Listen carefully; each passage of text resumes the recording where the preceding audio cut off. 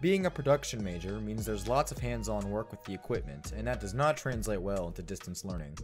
Online classes are extremely difficult to do because we're such a hands-on environment.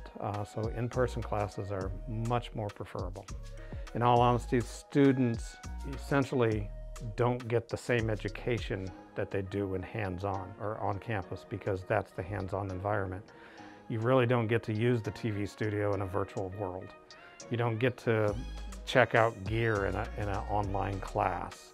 You don't get that experience of the touching that we have involved in the class. And that was, while it can be done and it was done, it's not optimal at all in our industry and what we do.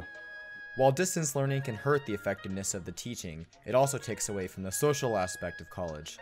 Me, I personally prefer in-person classes. I like to be, interact with the class, meet new people. That's one of my favorite things, at school is meeting people from different walks of life. When it comes to college and things like that, like you build bonds with people, not through Zoom, but through, going through things with them and stuff like that and doing assignments and having conversations. And then the instructors, you just don't get that personal feel, one-on-one conversation, talk to them. It's different when talking from Zoom and then just being, in front of them. So I definitely prefer in person.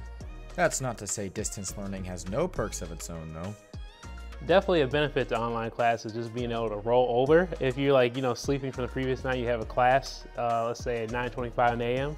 and you wake up at 9, you don't have to rush to drive and get on the highway to make it in time for class. You can just, wake up, freshen up in the bathroom and put on a top on and then go right to class. Many students and professors feel comfortable coming back to campus, as long as proper safety measures are taken. As long as I'm wearing a mask, doing what I can to sterilize the equipment and the facilities for the students, if we do all of that, our chances are pretty good that it's not going to affect. I feel comfortable in being in in-person classes, especially because, like I said, the school has a pretty strict policy on masks and whatnot.